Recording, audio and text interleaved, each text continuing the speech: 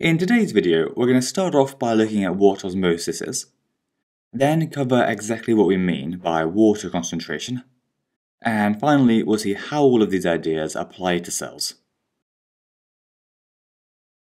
First though, let's quickly recap what diffusion is.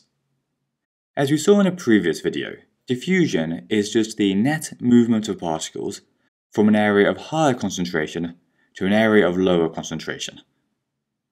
For example, when oxygen or glucose molecules diffuse down their concentration gradient into a cell. If you're not confident with diffusion already, then I definitely recommend watching the video on that before continuing on with this video. Now, moving on to osmosis. Osmosis is really just a special case of diffusion, and is specifically the diffusion of water molecules. The definition you need to know is that osmosis is the net movement of water molecules across a partially permeable membrane from a region of higher water concentration to a region of lower water concentration. The term water concentration can be a bit confusing, so let's just break down what it means. Basically, all we mean by water concentration is the amount of water as compared to the other molecules like sugars or salts that are dissolved in that water. And we call these dissolving molecules solutes. To see what I mean, let's take two beakers, each with the same amount of water in. And to make it easier to understand, we're going to represent the water as these blue particles.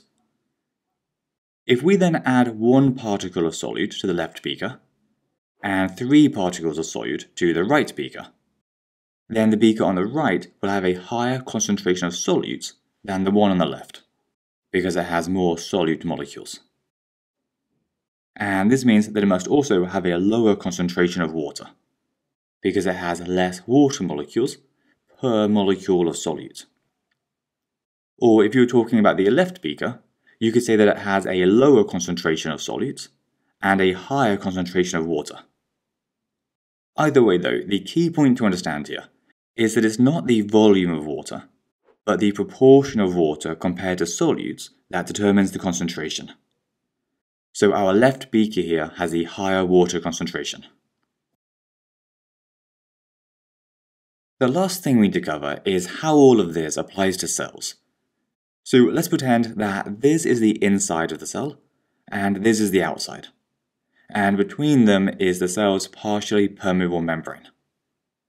Inside our cell we have lots of water particles, and a fair few solute particles.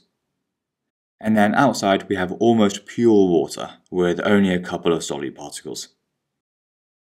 In this case, the outside of the cell has the higher water concentration, because there aren't many solutes, and so the inside of the cell has the lower water concentration. This difference in concentration means that water particles will diffuse from the outside of the cell down the concentration gradient into the cell. And it's this process of moving from a region of higher water concentration to a region of lower water concentration that we call osmosis.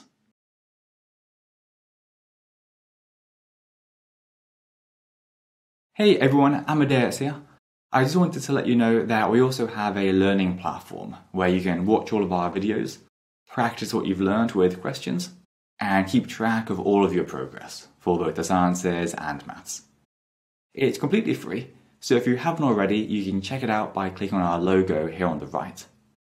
Or if you'd like to do the lesson for this particular video, we put the link to that in the description down below. We've also arranged all of the videos for this subject in a playlist for you here.